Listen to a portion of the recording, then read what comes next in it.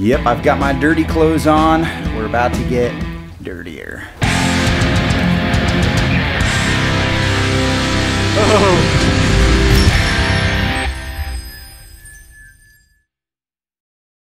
So we're back in the garage again. We're working on the Samurai today. Today is one thing that we needed to do a long time ago, and I've had the parts sitting around. I just never did it. Well, it's finally time. We need to make some clearance for our front drive shaft. That front cross member is holding it up, and now our front drive shaft is too short because of the rears up front. So we're gonna knock out both those things right now, and then hopefully the next time we go out crawling, it's just gonna work way better, and we can get that full droop out of the passenger side, and our front drive shaft isn't gonna slip out. There is the spacer on our transfer case side. It's dark under here, it's hard to see, but see the front drive shaft is really close to this front cross member. And then down here on our front drive shaft, you can see got a bunch of play in it because there's not a lot of spline left on this drive shaft. One thing that's good about this setup is you can see it's in a pretty straight line actually. There isn't a lot of angle on this front U-joint connection, and there really isn't on this other side either. So for now, I feel comfortable just putting another spacer right here to get us some of this spline back. It's definitely not the right way to do it. We do need to get a new drive shaft in the future. We're just under a time crunch right now, and we're gonna miss some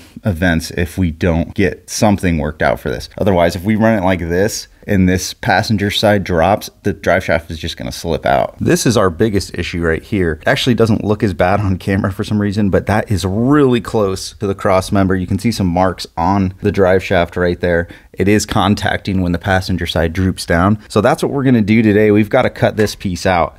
There's a bolt right here that we need to access. There's a bunch of metal up here that we need to clean up. But basically what we're gonna do is we're gonna cut it right here. We're going to cut it right here, and we're gonna put that big drop bracket in there to give us some more room for this drive shaft to move. This is 1/2-inch steel that's bent to shape, and you can see it's got the little cutout there so you can still access the bolt. This thing is super beefy and it's pretty clean, but what I'm gonna do is take a flap wheel and just smooth up these edges and get them nice and bare. Same here, just so we can get some good contacts for welding this thing on, but we should get a ton of clearance off of this.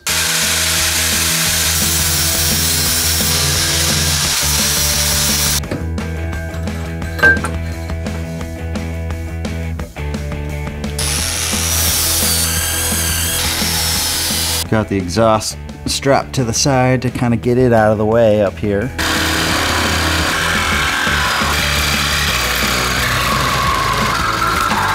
Now's the time to do our close quarters welding. Gonna put some stitches right there, there, there, there, and then one on this outside right here.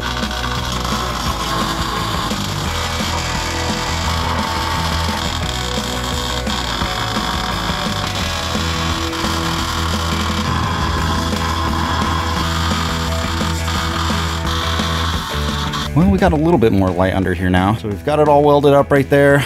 Welds, not the prettiest. Put my skills with the test doing this upside down. Fat welds over there. Yeah, definitely not the best stuff. It's time to move on to the front drive shaft now. All right, here's our spacer. This is from Trail Gear. This is a 1.5-inch spacer, so this is a pretty big one. Got our new hardware, and then here is our new spacer, long field. Throw it in there.